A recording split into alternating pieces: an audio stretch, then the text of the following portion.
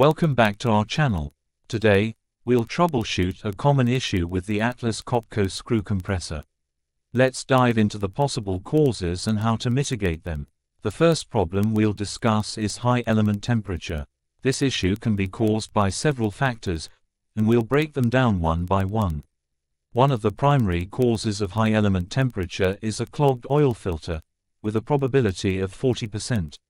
When the oil filter is clogged, oil flow is restricted, leading to overheating. To mitigate this, it's important to replace the oil filter promptly. As part of your preventive maintenance plan, the oil filter should be replaced every 4,000 running hours. This will help ensure consistent oil flow and keep your compressor running efficiently. Another possible cause is a blocked oil cooler, with a probability of 30%.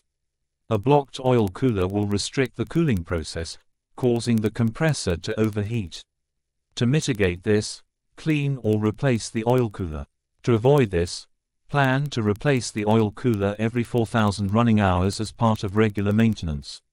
Finally, insufficient oil levels can lead to high temperatures, with a probability of 15%. If there isn't enough oil, cooling and lubrication will be inadequate. The solution is simple. Check and refill the oil if the level is low. Daily inspections should be performed to monitor oil levels and check for any leaks.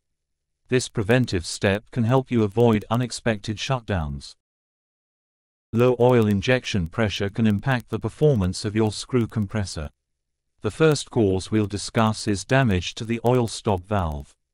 With a probability of 30%, inspect and clean the valve. Also, check the condition of the spring inside the valve. And to avoid future issues, inspect the oil stop valve every 1,000 hours of operation.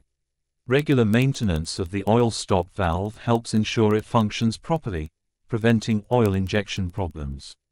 The second cause is a clogged oil filter. With a probability of 40%, replace the set of oil filters.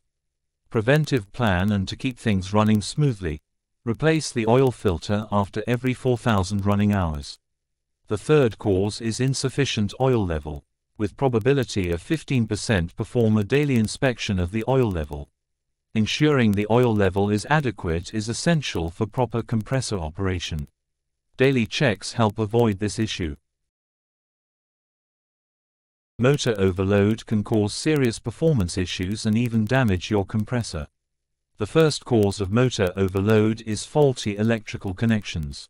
With highest probability, inspect the electrical connections thoroughly and conduct a comprehensive inspection of all electrical connections every 6 months.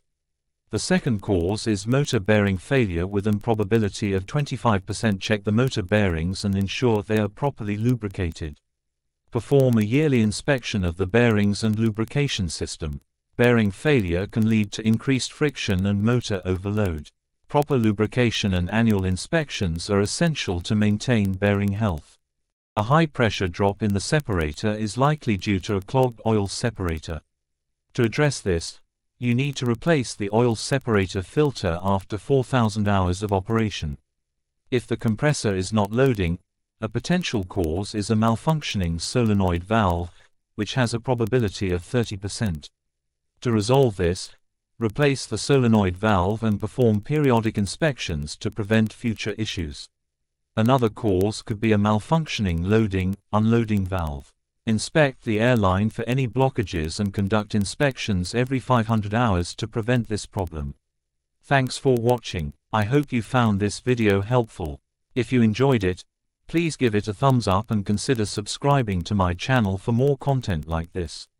Don't forget to hit the notification bell so you never miss an update. If you have any questions or feedback, drop them in the comments below. Your support means a lot to me, and it helps me create more great videos. Thanks again, and see you in the next one.